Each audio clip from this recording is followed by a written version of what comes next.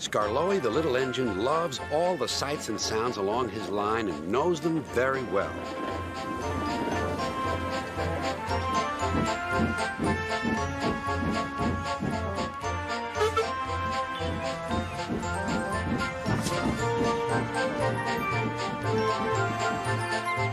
One morning, soon after he returned from being mended, he was enjoying his journey more than ever before.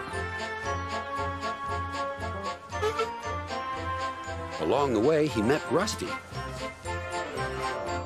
"You know," he said, "if I couldn't see these familiar faces and places, I'd think I was on a different railway. You've done wonders with these rails." Rusty laughed. "I'm glad you're pleased. Manager said let's mend the track so well that he won't know where he is. And we did. And you didn't, if you take my meaning." Skarloey liked this hard-working diesel. "There's still one bad bit," warned Rusty, "just before the first station. An engine might come off there, particularly Duncan. He will rock and roll along the line. Look at him right now. I hope he doesn't hurt his passengers." "What's that about me? I'm a plain engine, and I believe in plain speaking. Speak up." Rusty warned Duncan about the bad bit of rail. "Huh. I know my way about. I don't need smelly diesels to tell me what to do." Rusty felt hurt. Duncan banged about the yard. Then he clattered crossly to the station. James was already there, waiting for him. "You're late," he snapped. "I know," said Duncan. "It's that smelly diesel's fault. Rusty tries to teach me how to stay on the rails and then goes off leaving me to find my own coaches."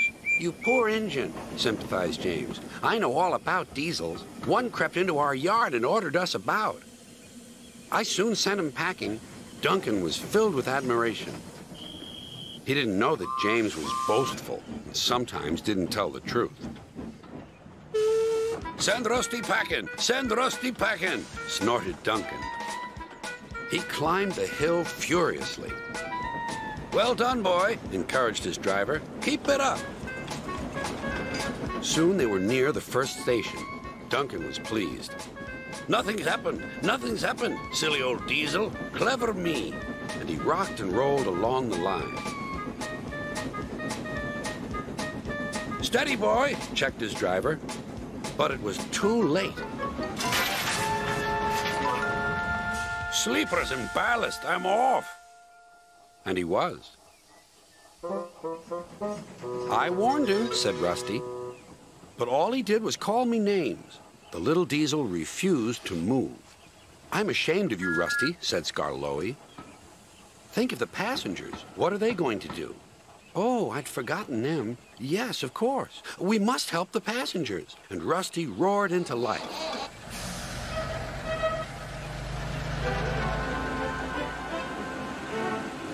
Duncan stood sad and solitary.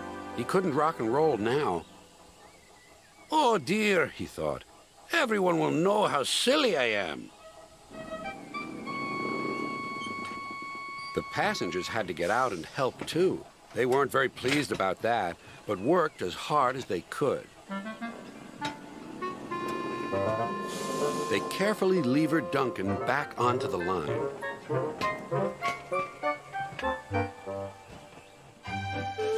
After that, Duncan was extra careful all day.